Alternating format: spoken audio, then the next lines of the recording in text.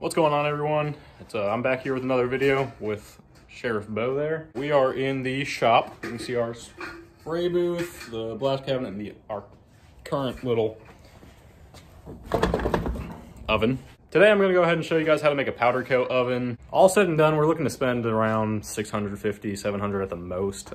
So it's going to be a pretty good size though for just this garage here. I think that one right there, it's about a little under 3 deep, about 1.5 wide, and about a little under 3 tall. So should be gaining quite a bit of space that we can use. You can see we have metal studs all along through here. We're actually working on them right now.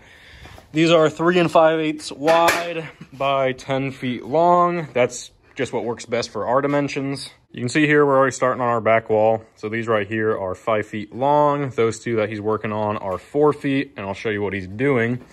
So if you want to save yourself the trouble of doing what he's doing, if you don't have a metal brake, don't buy the studs that have a lip. They're a little more structurally sound, but you're gonna have to crimp off that edge to fit over these flush, all said and done. These are going to be our vertical bracing. So we're going to have one strut across the bottom, one across the top, and we want it to be flush with that. And with that lip, it kind of rides out like that. But we want to be able to rivet it down nice and smooth so we can fit sheet metal right over it. All right, we're going ahead and got our 4 foot by 5 foot right now. We are drilling holes for our rivets to go in. We got our first wall riveted up and ready to go. But we're done for the night. Got a late start, but we did have to go over a lot of just blueprints and planning. This is 5 feet tall by 4 feet wide. Alrighty, we're finished framing everything up except the door. So we're gonna slap it all together and give a nice little test fit. Well, there she is all framed up other than the door. We gotta tweak a few little things, but that's a good idea of about how much room we're gonna have. After night 3 in about 4 hours. Actually, no, it's only been like, what, 2.5? Yeah. We're finally done. So got the door framed up here, and then we have everything held together with self-tappers, and it's significantly larger and looks pretty good. So next step is we're gonna go pick up the sheet metal. We're gonna take some measurements, see how much we need, and then we're gonna frame it all out with that. All right, we ran and got our sheet metal. They're 4 foot by 10 foot sheets. Took the roof and one sidewall off. Already cut out a piece for the interior wall. We have the second one there. Our interior walls are 3.5, so we need to shave off about 6 inches right here that we're just gonna run across. But anyways, we're gonna go ahead and do that, and then we'll slap that on that wall for the interior. All right, so I forgot to show you guys how we're measuring it, but this is our door. So it's 4 feet wide exactly. So what we did is put 2 in the corners, then we did 1 foot, 2 foot, 3 foot. So there's 5 total run that way. And then as far as height wise, it's a little over 5 feet. It's 5 feet, 3 inches and 3 3/4 of an inch. So what we did was went to about half and then split the difference between the two. We have a stud running in the middle. So you can see that's how we did that. And that's pretty much how we did all the walls. So far we have one side of the door, one side of the roof, one side of the back, and one side of each interior wall. We're wrapping it up for the night. It's about 30 degrees. I gotta bring all this stuff in. All right, it's been several days since we last checked in with you, but we finished up the roof and the door, both framed up. Need to work on, this is the back, and then we have the 2 walls there. All right, we got our spray booth moved over to this side here. It's a new day. This is like the first time we're working in the daylight for about a week, but we're putting the oven together over here.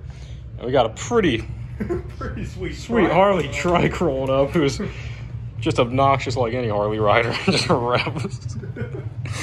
But anyway, here's our oven. You want to go stand next to it? Just a good little size comparison.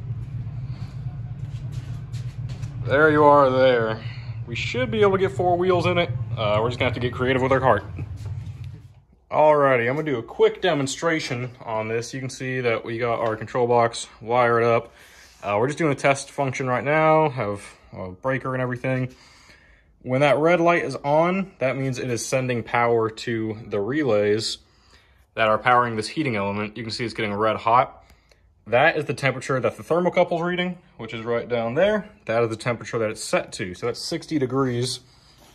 So that means whenever I hit the thermocouple with the heat gun, just like that, you will see the top temperature start to rise.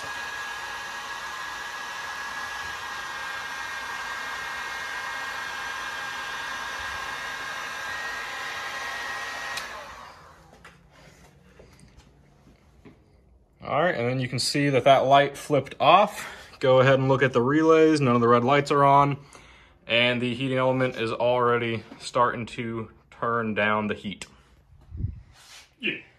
All right, well, we went ahead and made the holes and put the burners in. We just gotta wire them up, and we gotta go to run Home Depot and get some insulation. We're gonna try to finish it tonight, because tonight marks the 31st day of us working on it. And we wanted to get it done in a month, so here we are.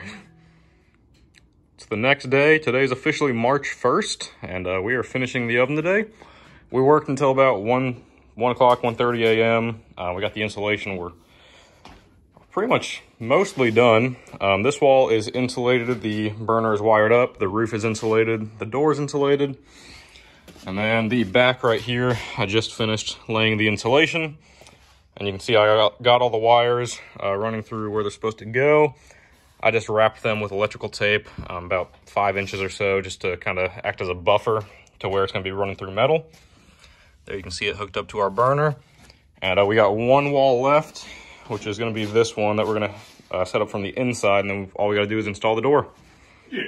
And right now, he is working on hooking up the elements to the controller. That way, we should be able to do a little test run in about an hour or so.